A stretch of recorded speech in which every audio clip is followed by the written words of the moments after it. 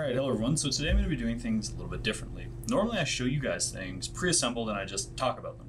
Well, I want to kind of get more into this and explore a little bit more about the things we can do, and I want to show you guys how I actually assemble some things. Now in this video I'm going to be doing something cool. It's something that I've never built before, and I'm quite excited about it. It's a 3D printed moon rover. So what this is part of is part of 3 other robots, all 3D printed, that I've designed and that we're going to be building on this channel. So if you guys subscribe, I'm going to show you guys some more of these different robots and how we put them together, and then in the future it's going to also be how we program them and how we make them move around. But for starters, we're just going to start with building them. Now I've already done the designs for these, and one of the things that I'm going to show you guys in the future is how we actually go about designing something like this. So what you can see is most of the parts are 3D printed. They're all sitting around me. So these are our size bananas. So they're there for a size reference. I know my hands are in this picture, but banana's a great size reference. They're not part of the assembly at all. So these are all of the different components, and all these things are going to make up a 3D printed rover. We only have one electronic component that we're going to be assembling today. And then in another video, I'm going to explain to you guys the electronics, because it does get a bit complicated, especially if you're not used to dealing with motors and controllers and software. So for the very first bit, we have this. This is the internal frame of the rover, and this is actually a really cool part because it's mirrored. So it's the same piece. They're going to go together like this, and then everything is going to mount onto them. So one of the things that I've done is I've inserted some of the bearings. I still have to put all the thermal inserts into these, so that's going to be a process. So one of the things I want to tell you guys is, and you can see this too because I don't have the threaded inserts in these, but this video is going to be the first time that I assemble this robot. So any mistakes that I've made in the design or anything like that, you guys are going to experience with me. Hopefully it's nothing that stops this video. Hopefully I can keep going until we have an assembled robot. So please bear with me. So for the very first thing that I'm going to do is I'm going to stick the thermal inserts into this frame. Now, what is a thermal insert? A thermal insert is, I've got one over here. It's this little tiny thing. Maybe I can show a zoomed in video of it later, but it's essentially a little plastic piece that you can melt into these 3D printed, into 3D printing parts that let you essentially thread into the part. Now, you normally could just thread straight into this, but it's not very strong. So I like to use these things wherever possible, especially because if you get lots of them, they're not too hard to assemble. You get good at it and it becomes a pretty quick process. So that's what we're going to do first, is we're going to stick all of the parts inside of there. Now, how do we do that? How do we melt things into this? Well, we use a soldering iron. This soldering iron's a pretty popular one these days. To be honest, I don't really understand the hype. When it comes to soldering, Weller still seems to be better, but this thing works pretty well for doing this job. Now, you don't need something this fancy. You can just go to the electronics store near you or go online and find the cheapest soldering iron you can get, and it's going to do the job here. So the first thing we're going to do is we're going to take our power supply, we're going to stick it in. I'm going to show you guys one of these, and then I'm going to kind of fly through the rest and probably show you guys a bit of a time lapse of what that looks like. So first thing is this is set to a very high temperature. 200 degrees is pretty good. You can't solder at 200 degrees, but you can put these inserts in. So then what I'm going to do is I'm going to put the insert on the end of the tip, and then I'm going to take the insert. Where's a good one to put in? I'm going to do this one. So this is one of the motor mounts. And then so what you'll see is, as I press on this insert, it might be hard to see in this video without being zoomed in, you can see that insert slowly goes inside of there. And now we have a very strong, this little thing here, a very strong threaded surface. So now I'm going to get through the rest of them, and yeah, you guys are welcome to follow along. I'll speed up the video.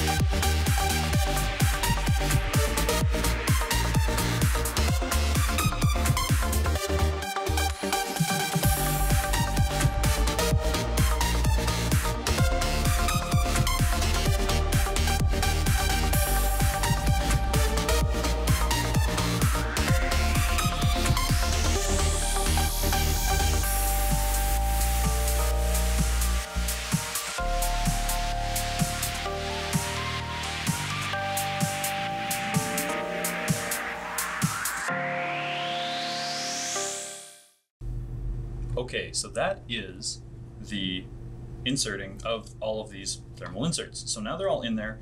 Now we have threaded surfaces to actually bind things to, which is really, really cool. So what we're going to do now is we're going to actually start assembling some things. So we're going to start to put on a lot of the different components that we have here. So one of the things I'm going to do is, as I'm assembling this, I'm going to try and explain some of the things that are going on here. Now you're going to have to excuse me because I have to go get some fasteners, and I will be back shortly. What we're going to do now is we're going to first assemble the first wheel assembly. Now, for those of you who have been following along on Instagram, this is something that you might have seen. So this is the wheel. Now what's happening inside of here? Now what you can see is we have a bearing here and a bearing here, and we have the same thing in here, and that lets this wheel spin very nicely. Now typically this is something you can't do with 3D printing because 3D printed surfaces are so rough that if you just put a bolt through a hole, it's not going to spin very nicely. And that's what we use bearings for. So bearings allow us to get a nice, very low friction fit. So one of the things we're going to be doing is, and this is going to expose itself as we build this design, is we want to have a design that has 4-wheel drive but only uses 2 motors. Now this means that we have to have some kind of motion transfer. In this case, this belt, or these belts, are going to be the tool we use for motion transfer. So how that works, and I'm going to assemble this, is that we have a pulley here, and this pulley turns. So you can see that if I turn this pulley, it also moves the wheel. And we're going to see as we work down the chain how that helps us. One of the things we have to be careful of, and this is a very big mistake for new players that I make all the time, is we have to put on all the belts because we need to make sure that they're going to be assembled correctly, because as soon as we put the bolt through, we can't assemble any more belts.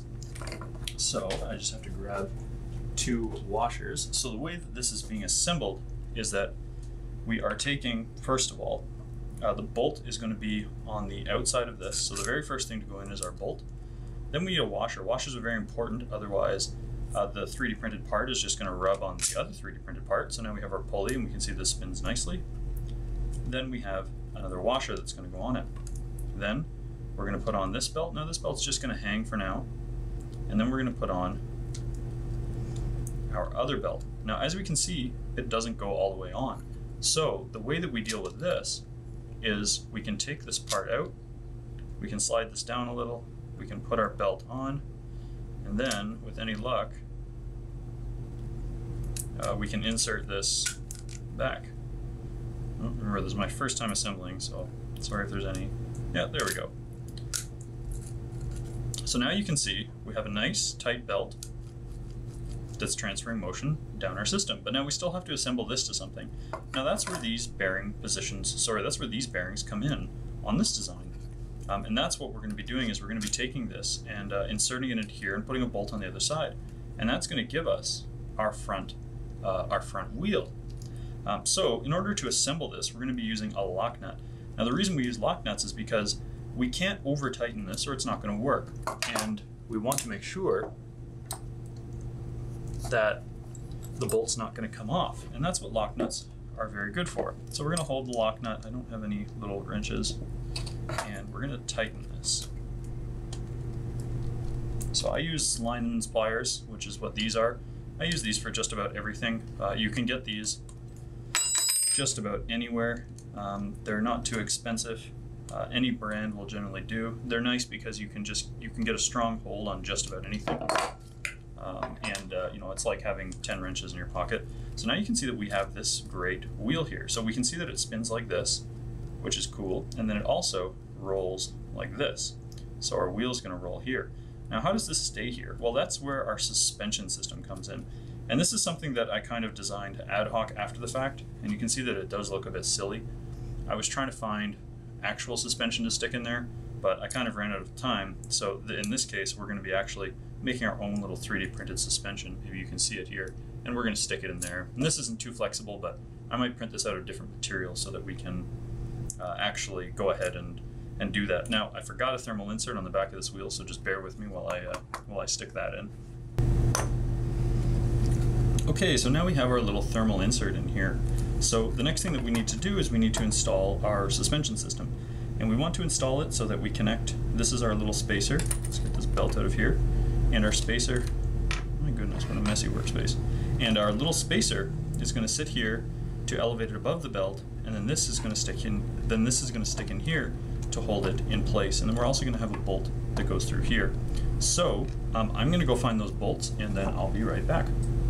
All right, so luckily I had the right bolts sitting around over there, which is really nice. So the first thing I'm going to do is I'm going to install our little suspension. So now in this case, we're going to be screwing into our thermal insert down here. And we're going to need a different Allen key.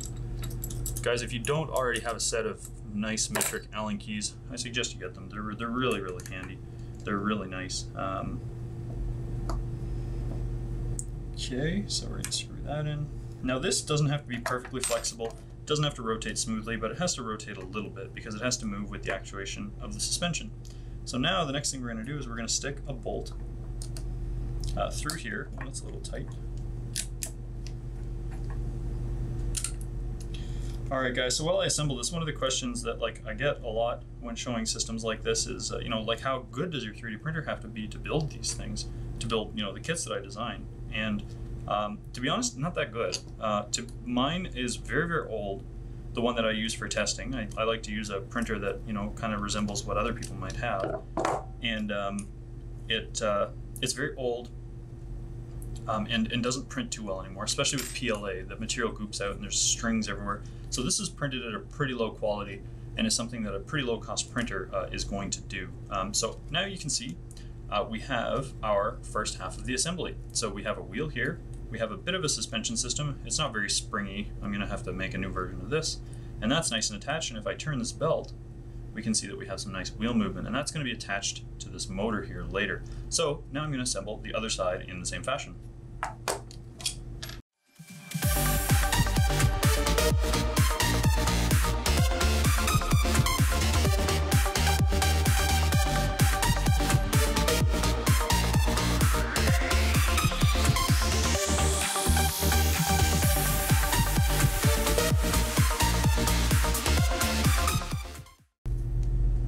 Okay guys, so here you can see that we have both our sides together. So now it's starting to look a little bit more like a Rover. Maybe you guys can see it. I'm pretty surprised this went together as well as it did. Again, one of the reasons this is going together on the first try is because I did a lot of modeling in CAD. And then the other thing that's very important is making tiny test prints. So for example, making sure this pulley's right, just print one little pulley, or to make sure the bearing fits, just print a little tiny piece. One of the mistakes a lot of people make is that they'll go and to test a little feature, they'll print their entire thing and then realize a hole's too small or something like that. And that's very wasteful. So it's very important that you try and check your designs as often as possible. Okay, so the next thing that we need to do is we need to assemble our next front wheel. Now this is where I may have to go through one or two tries because I'm not too sure how this is going to work. Actually, I know how it's going to work now. Okay, so here's our motor. And what you can see is on our motor, we have this timing pulley, and it's a dual timing pulley. So again, once we have our timing belt on here, we can move it like that. So this needs to drive the front and the back wheel. So we have our motion transfer system here, but we also need a motion transfer system for the front, and we're going to use the belt in the same fashion. So this motor is going to get mounted in here like this. Let's get that out of the way. And this belt is going to go onto the motor, if everything fits together nicely, which it does. And then this belt is also going to go onto the motor, and it's going to go down to our front wheel.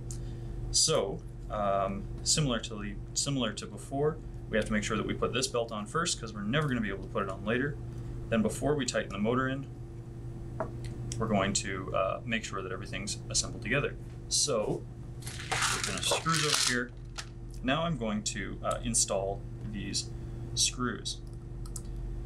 Now I'm just going to install these loosely at first. I'm not going to tighten them all the way because we want a bit of tension on our belt. And if this thing's designed pretty well, quite often with timing belts, if you design everything correctly, you don't usually need a tensioner. A tensioner is helpful and it can help you get more tooth engagement, but a tensioner is not necessarily necessary all the time. And in this design, it's not necessary. So now what I can do is you can see that the belts are already pretty tight, but I'm going to use my hand and pull this way. Now you can feel the belt's a little tighter. And now I'm going to tighten all the screws. So this is one way of tensioning a belt, is by making your screw holes a little large and then moving the motor afterwards. And this is a pretty common technique, and you might even see this if you have a 3D printer, you might see something like that on your 3D printer. So now, when I turn the motor on, we can see that we have our front wheel spinning. Very cool. So now what we need to do is we need to get the next wheel on here. Or should I assemble? No, next wheel on here. Let's do that. So I first need to go find those fasteners as usual. I'll be right back.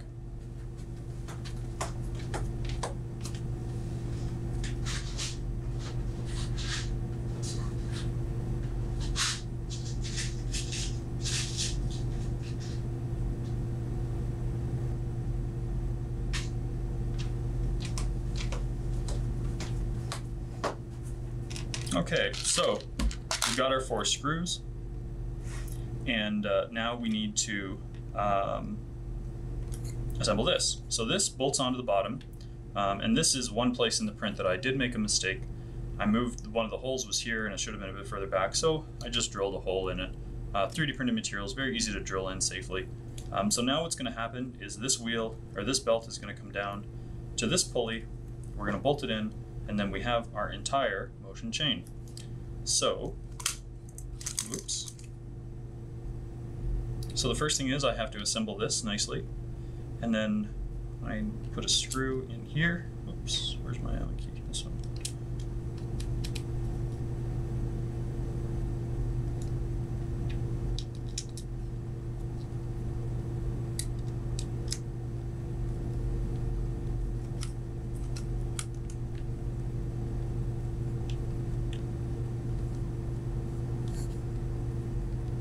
So sometimes what happened there, I was having a hard time assembling that.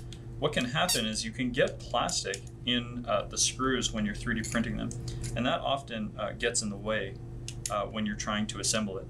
And it's kind of annoying. So the one way to prevent that is to make sure that there's no plastic on the tip of your soldering iron when you're inserting it. And guys, one of the things that I want to be, very clear on is that if you are doing this, and you are, younger, if you're, a child and you haven't had experience, soldering things, even if you're very capable at 3D printing, I would recommend that you get someone to help you when you are doing the thermal inserts, because it can be a little bit dangerous and you can burn yourself. So be very careful when you're doing that.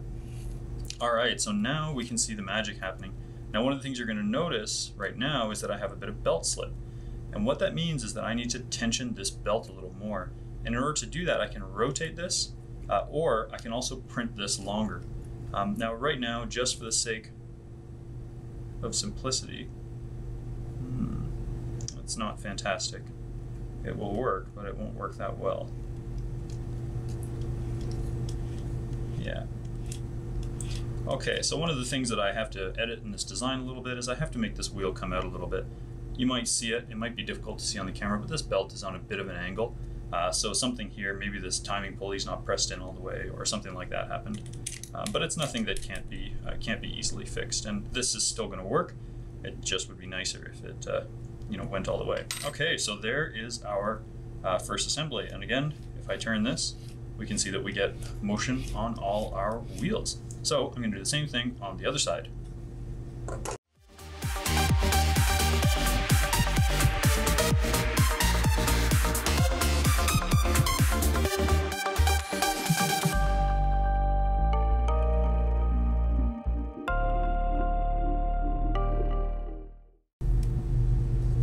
Okay guys, so I finished assembling that half. So now if we could take a look, we have 2 halves. So now you can see that we have something that's really starting to look like a Rover.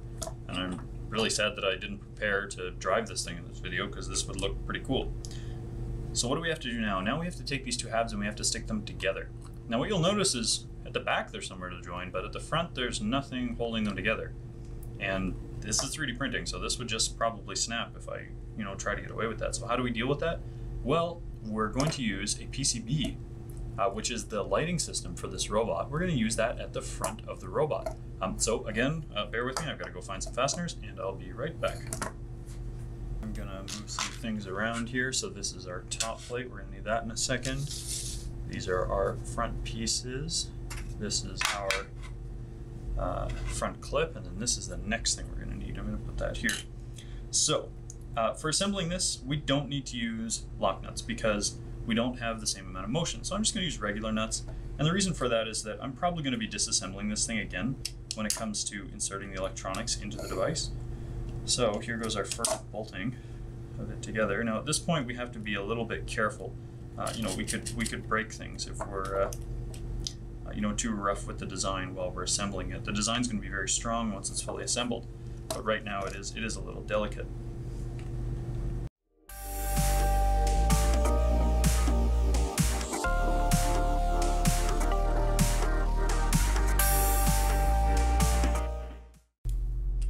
But now we need to constrain the front. So this is the LED panel that comes with the kit. Now what's the kit? I'll talk about that at the end of the video, okay? So this is the LED panel, and these are all RGB LEDs. So this is kind of like a really low resolution TV screen, and it gets really, really bright. But that's what we're putting at the front of the Rover, and we can use that to print messages, or we can use it as a flashlight to light up the camera. Ooh, I said the camera. Or whatever you want. So this is going to mount on the front here. So how we mount that is, you'll notice we already have some screws, some screw holes that we already put in. So we're going to insert the thermal inserts here. Now this PCB material, it's very strong. And that's one of the great things about it, is that it's made out of fiberglass. It's pretty thick, and it holds a lot of weight. So in this case, we can use it as a structural component. Oops, my mistake.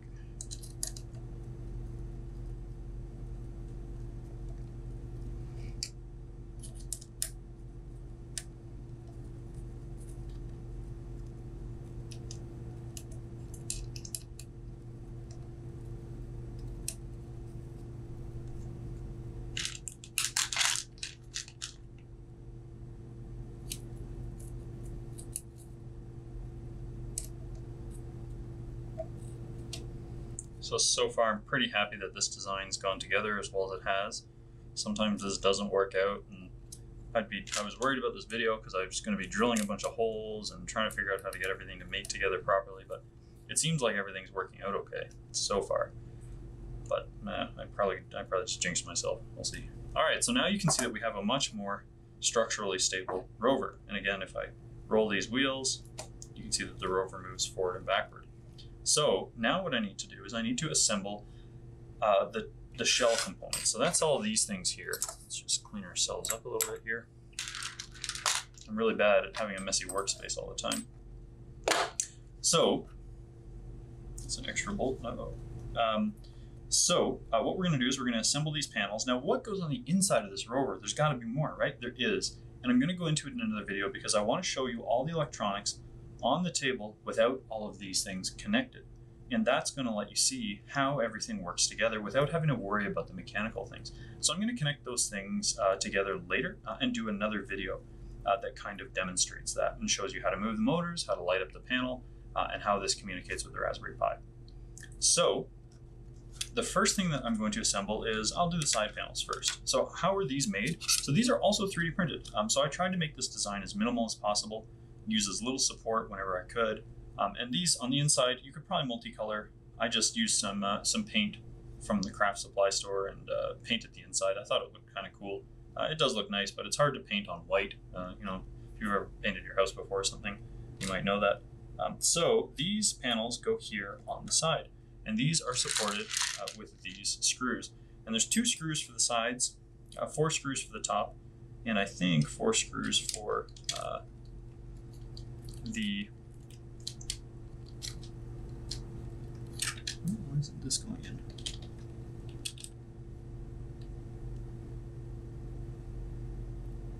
There we go. Okay, I see a mistake already. Uh-oh. Maybe you guys can see it too with your top view.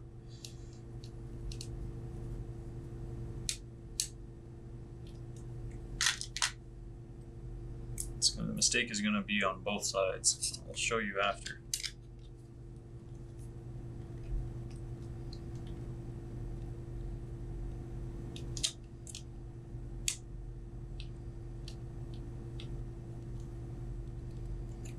Okay, that's that.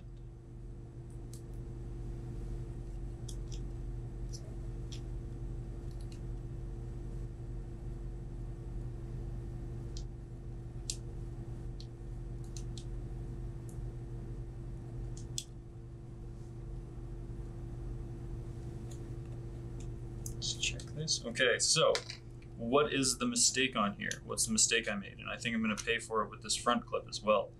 The mistake is these bolts. So these weren't supposed to be here. I forgot that there was supposed to be a thermal insert there. So what I'm going to do before going on is I'm going to fix that. I'm going to stick the thermal insert in, and then I'm going to go and correct the design. So bear with me while I do that. It's just a temporary fix. I'm going to have to change something later. So that was a bit of a mistake. So now what we're going to do is we're going to put the front panel on. So you'll notice that the front panel just has these two side bolts. That's all that's holding it on, and those are these bolts here.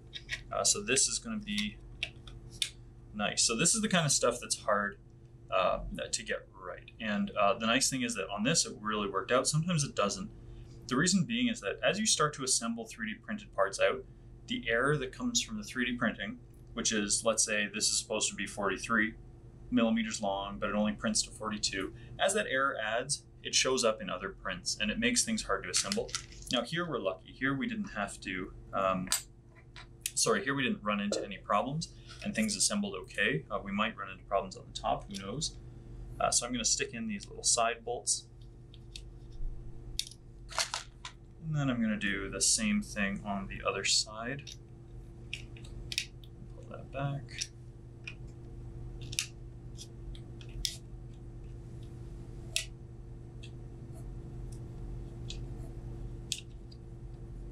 So this bolt's a bit tight, and I expected. Oh yeah, you can hear it. Okay, I won't be able to put that all the way in. All right, so now we have the side panels and the top panel. One thing you want to check is we're checking to make sure the wheels and the belts aren't rubbing on anything. And they are rubbing a little bit on the side panels. But that's okay. That's something that we can fix later in the design. So now finally we're going to put the top on. Now, you're probably wondering, why is there a hole? Why is there this big hole in the top of the design? Now I'm going to show you guys another design in another video very soon, shortly after this. And it's the other version of this robot. We're not going to do a whole assembly video, but I'm going to show you guys the robot and walk through how it works. But this is the hole for the LiDAR. Now there's two different versions of the top. There's one with the LiDAR and there's one without the LiDAR. And in this case, this one has the LiDAR. Now what's LiDAR? LiDAR is a device that's used to map the environment around you. And we're going to do a whole video explaining that and how LiDAR is used in robotics. So in this case, we're just going to accept the fact that there's a giant hole in the top of this design and just say that it's a window into the interior of the design. And we're going to assemble it. So this one is going to have the LiDAR on it as well. Right now, we only have one LiDAR here, so I'm going to have to take the LiDAR off the other design. That's okay. This bolt doesn't want to go in. Yeah, what you'll notice is I should have had a cleaner for the soldering iron. There's a bit of plastic on some of these inserts, so it makes it a bit tricky to kind of assemble things. Now, like when you're building a house, when you put on the outside panels, it's the same with a car too. It adds a bit of strength to your design. So your strength doesn't or the structure of your design doesn't have to be 100% in your frame. You can take some of it and you can put it onto the top panels or onto any panels on the design. Like we did with the PCB on the front of the design.